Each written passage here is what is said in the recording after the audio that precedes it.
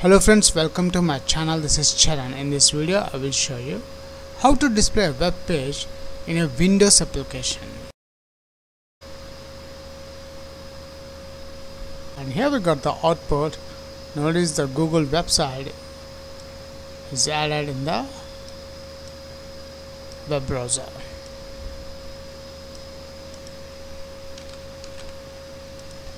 If you are a first time visitor to my channel, please subscribe to get the latest updates. Notice in this form to design page is empty. Let me expand this form to design. Now in this form to design, I am adding the control open toolbox, the web browser control, and here the web browser control is added in the form tool. And notice there is a small button control at the top. Click that one.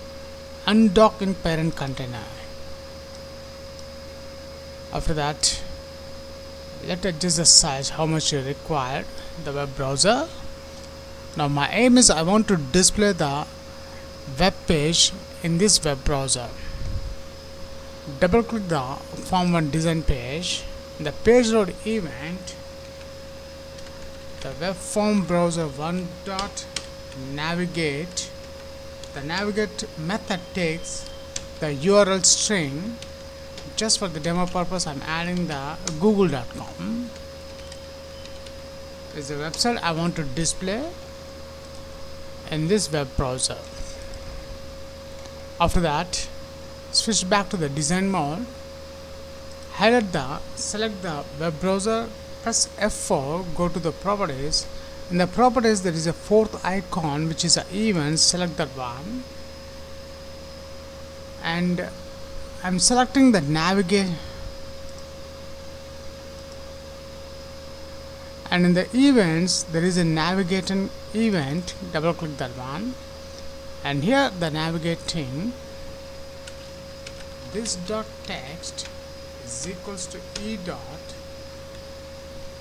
URL dot toString method plus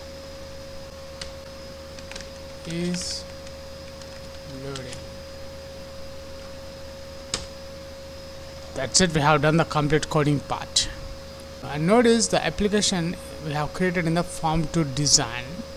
So when we run this application, we need to configure in the program file. Open that one.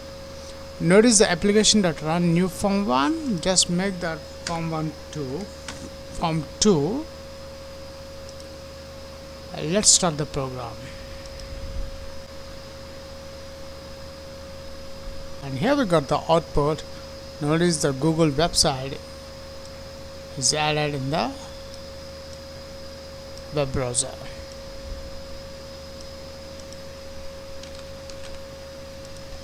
That's it.